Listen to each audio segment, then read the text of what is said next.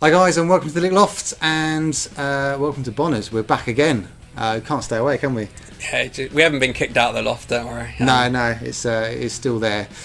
You shall see it very soon. But yes, we're back on the Fender train again. We just can't get off it. It's great. There's so many goodies to kind of go over. So yes, we're going to be comparing I've got a Strat. It's the '60s Vintera Modified, and I've got the Fender Player Strat. So both Mexican, different price points. This one's around, at time of filming, 500-ish, and that one's around 850-ish. There we go.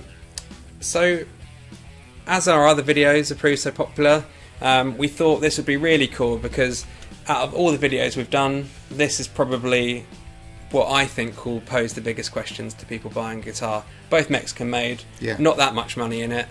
Which one do you go for? So it'd be really cool to, as usual, we'll do some really cool clips hopefully for you. Just using a Blues Junior for clean and dirty sounds, no pedals. Yeah. And please check out the specs. Fed up of repeating ourselves that we are useless with specs and technical things. We like to play guitars, we like the way they feel, we like the way they sound. Some, certain things we do like to look out for spec-wise. Please check the links below. All the specs from the Bonners website. They're all available to grab. We're not actually going to grab them as we won't be allowed back here again. No. But yeah, let's do it. All right, see what it sounds like.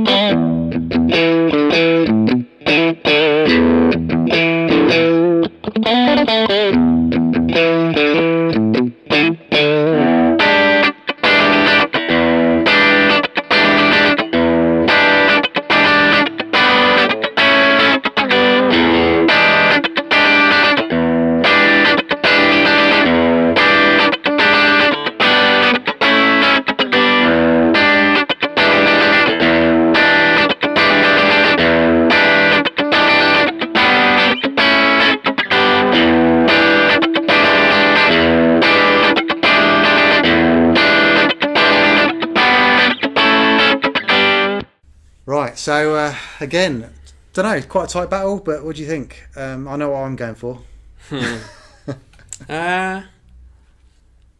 It's difficult because even though this has a slight satin finish, this neck is killer. It is, yeah, which is a massive clue to what to which one that I might be going for. Out of these two, yeah, this is hands down me. I just purely on feel. The playability is just something else. It's like butter, honestly. It's like incredible.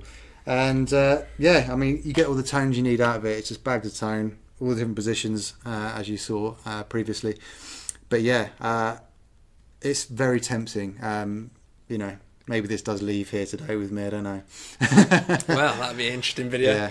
I mean, part of me just can't get away from this because of the price point of this. I mean, if you're looking for a Strat that's not going to break the bank, I mean, the pickups sound incredible. You've got the tone wide to the bridge. You've got 9.5 radius. You've got Alnico 5 pickups. There really isn't anything I can criticise that stays in tune.